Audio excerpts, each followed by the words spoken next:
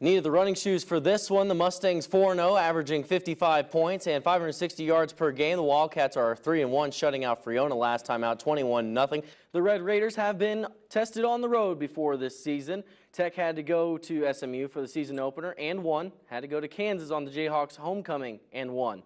Now on Saturday, Tech will try and wreck another homecoming for an opponent as the Red Raiders make their longest road trip of the season to Morgantown, West Virginia. After snapping a 35-year playoff drought, Lubbock High opening the season with a pair of setbacks, while the Pirates of Cooper are even at 1 apiece. For most of us, the weekend starts at the end of the day on Friday, but for football fans, it starts on Thursday nights. And not a bad game last night in the NFL. Friendship coming off a thrilling double overtime win last week against EP El Dorado. The Sandies, in the meantime, 2-1, suffering a 1-point loss at home against Ryder last week. A chip on the shoulder mentality may be one way to describe Texas Tech entering this season, because the Red Raiders feel there's a lot of unfinished business out on the gridiron. It's not like college football. I mean, it's a very physical game. It can't even be compared to the usual style of football seen on Friday nights at area high schools. It's just a faster-paced game. I mean, you got to keep your head on the swivel. They play on an 80-yard field, and the final score looks more like a basketball score than one usually turned in on the gridiron. But the biggest difference, there are only 6 men on either side of the ball.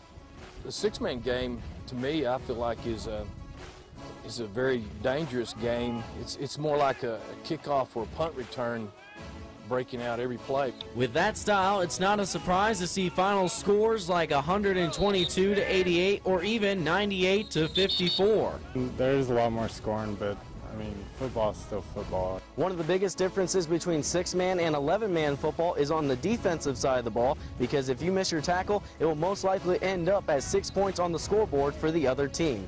In 11-man, you've got guys behind you, so if you miss a tackle, you got somebody behind you. In 6-man, if you miss the tackle, there may not be anybody else behind you. So everyone has to do their job and make sure that they're taking care of their business. With the combination of high scoring and exciting plays, there's no surprise the game is becoming more and more popular with each snap of the ball. I think you're going to continue to see it grow in this part of the country and throughout the state of Texas. Reporting for Fox 34 Sports, I'm Joshua Cook. For 9 months, all the Red Raiders have been able to do is wait. Wait to right the wrongs from 2011. This building was more disappointed with the way we finished off last year than anyone else, so we put in some real good work throughout the spring and the summer, so we're ready to hit the ground running and make up for our disappointments last year. Wait for the chance of redemption in 2012. We have a lot of work to do, but we have a lot of time, so I'm excited about practice and ready to get going. The wait is finally over. Sunday, the Red Raiders reported for fall camp. Basically, this is what we've been working for all through winter conditioning, all through summer conditioning. So, everybody's excited. Everybody's ready to go. Really ready to get back out there on that field.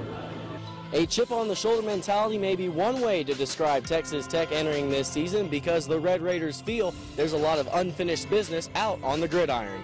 I think we had a ton of motivation over the summer just for the fact that we had a losing season, and we were that team that broke the bowl streak, and but that just gives us a little more. That's exactly where we want to be. We didn't expect anything higher. We feel like we are underrated, but we'll have to prove it on Saturdays. Tech has 17 practices in fall camp to work out the kinks and get ready for the first week of game prep for the season opener on September 1st against Northwestern State. And every practice along the way will be crucial towards success in 2012. Like I said, we're ready to translate all that stuff that we did there in the summer, all the hard work we put in, and put it into fall camp and get ready to put ourselves in a position to win a Big 12 championship. Reporting for Fox 34 Sports, I'm Joshua Cook. You're watching Fox 34 News Now.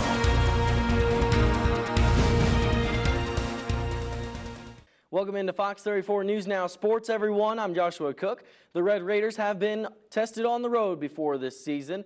Tech had to go to SMU for the season opener and won. Had to go to Kansas on the Jayhawks homecoming and won. Now on Saturday, Tech will try and wreck another homecoming for an opponent as the Red Raiders make their longest road trip of the season to Morgantown, West Virginia.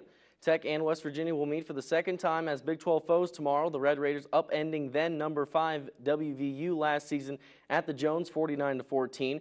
now traveling all the way up to Morgantown for their second 11 a.m. game of the season. The head coach says it's just another business trip for them. To us, it's a road game. We'll have to leave a little bit earlier for the longer flight, but we're going to, we'll keep our routine the exact same, and we'll go to the hotel and then wake up early and go play the game. So I think our kids will be more excited than anything. Most of them probably have never been to West Virginia in their lives, and they say the stadium's unbelievable, the fans are unbelievable, and so it'll be a great atmosphere for all of us to experience. Of course, the Mountaineers are coming off a bye week after getting walloped by Baylor 2 weeks ago down in Waco. So what do the Red Raiders expect out of West Virginia on Saturday? The biggest deal, you watch their film, is how multiple they are. They're playing with a lot of confidence. I know they had a rough night in Waco, but aside from that, they played really good defense. They turned people over, lots of negative plays, wreaking havoc, and you never know where they're going to line up. Week in, week out, it looks like a completely different team as far as schemes go. So that obviously is a challenge for a young quarterback. Expect West Virginia to be West Virginia, spread us out, try to get around the edges, play fast, tempo us a little bit, test our conditioning and see how fundamentally sound we are. The Texas Tech College Rodeo kicked off last night, and additional performances will be going on throughout the day, both today and tomorrow, to help get you in the rodeo spirit. We bring you today's Rodeo Minute.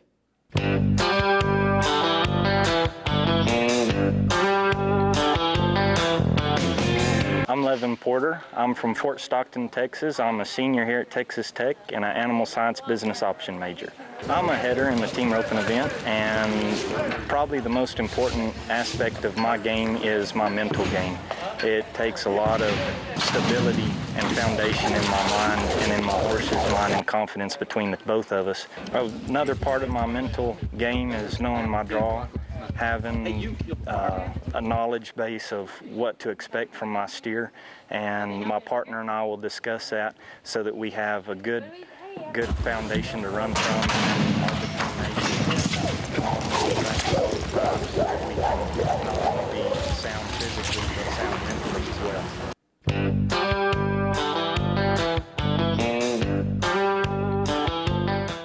For most of us, the weekend starts at the end of the day on Friday, but for football fans, it starts on Thursday nights. And not a bad game last night in the NFL. Pete Carroll and the Seahawks look to go 6-0 for the first time in franchise history. Seattle only up by 4 in the third quarter, up 17-13. Russell Wilson will fix that. Off-play action rolls out, hits Kellen Davis in the back of the end zone. Seahawks up 24-13. Later in the third, Carson Palmer trying to bring the Cards back, but throws off his back foot and is picked off by Brandon Browner. Browner is going to make an attempt at the infamous pick six. Will he make it? No, he trips up at the 5. And that would set up the beast. Everyone's favorite fantasy football running back, Marshawn Lynch, runs it in for the touchdown, and the Seahawks go on to win this one 34-22. Now from the gridiron to the diamond, Bo Sox and Tigers, Game 5 of the ALCS last night, tied at 2-apiece. Top two, Boston's Mike Napoli hammering that Anibal Sanchez pitch to center field, and that ball will land in the greenery. With that, Napoli has long balls in the last two games. Red Sox up 1-0. Bottom 7, Tigers were down 4-0 at one point, trying to rally back. Miguel Cabrera grounds into a double play. Jose Iglesias scores and makes it 4-3. Tigers fans on the edge of their seats. Iglesias jam shot there in the 9th, and that would do it. Koji Uehara gets another save, 5-out save to be exact. The Red Sox win. Boston is now 1 win away from returning to the World Series for the first time since 2007.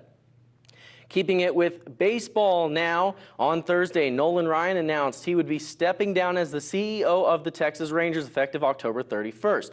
Ryan has been with the Rangers since 2008 in that role and says he is ready for retirement, but rumors are that he could join up with the Astros in some front office role, considering his ties to that organization.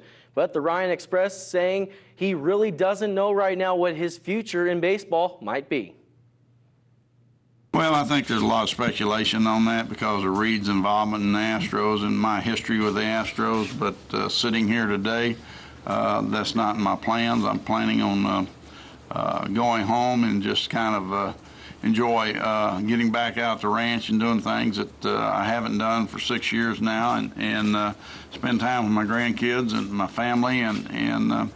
But I'm not going to sit here today and tell you that I don't know what a year from now might bring, and this may be the final chapter of my baseball career. What a baseball career it would be for the Ryan Express. Now time for the Fox 34 News Now sports play of the day. Tar Heels and the number 10 Canes last night. UNC up 7-6 in the second quarter until North Carolina's Thomas Moore has his field goal blocked by Miami's R.D. Burns. It goes right to Ladarius Gunter, who returns it 67 yards for the touchdown. Miami would survive 27-23 to remain undefeated, and this play was a big part of it. So the Miami special teams gets our Fox 34 News Now sports play of the day.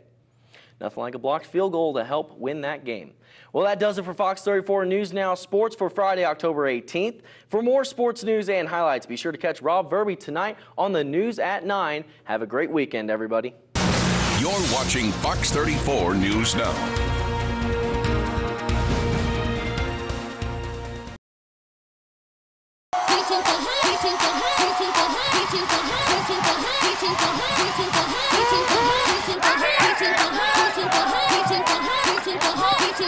Reaching for high.